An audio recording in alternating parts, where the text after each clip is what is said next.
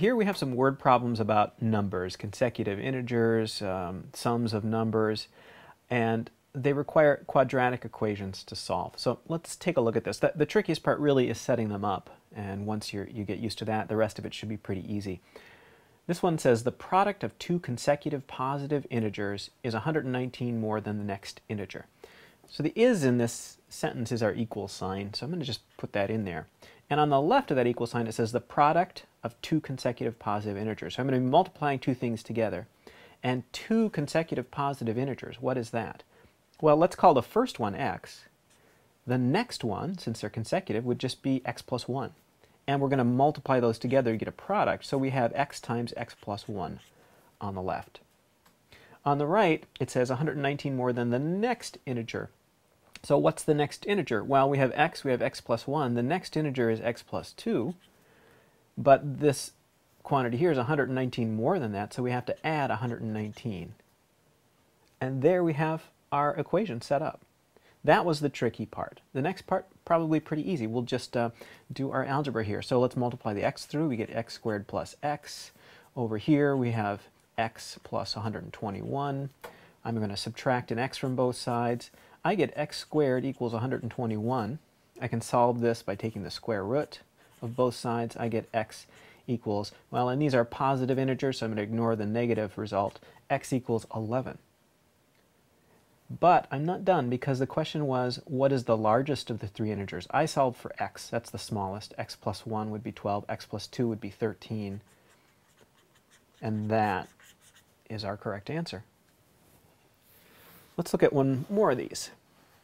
This one says the sum of two negative numbers is negative 81. So let's call these x and y, and I'll just know they're going to be negative, so if I solve a quadratic, I'm going to be looking for those negative solutions. So x plus, is this a sum, y equals a negative 81, and their product is 1634, so x times y equals 1634. This is really a classic system of equations. The only difference is I've got a multiplication thing in here, so I'm going to end up with a quadratic. Now at this point you could solve this top equation for one variable or the other. I'm going to solve it for x just by subtracting y from both sides, and I get x equals negative y minus 81. That I can plug in here, and I'll have one equation with one variable. I'll be able to solve for the y. So let's try that. We've got, well, this comes out to negative y minus 81 times y equals 1634. So we would have a negative y squared minus 81y after I multiply that y through. And then let's subtract the 1634.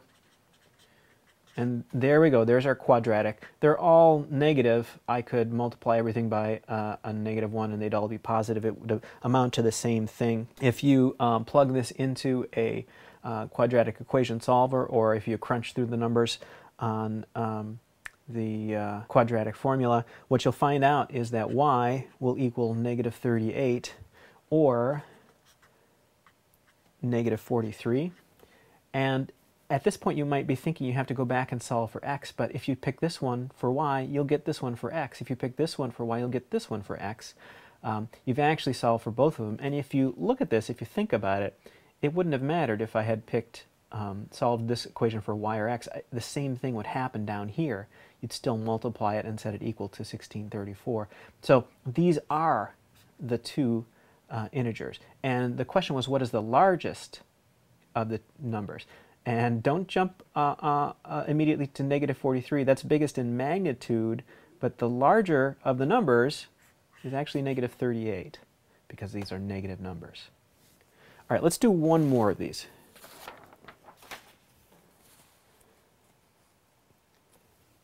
This one says, if twice the square of a positive number is added to the product of 7 and the number, the result is 15. Find the number. So the result is, that's our equal sign, and we had a 15 after that. So that side of the equation is pretty easy. Let's work through what comes on the left here. Twice the square of a positive number. So we'll call that number x. The square of it is x squared, and twice the square of it is 2x squared.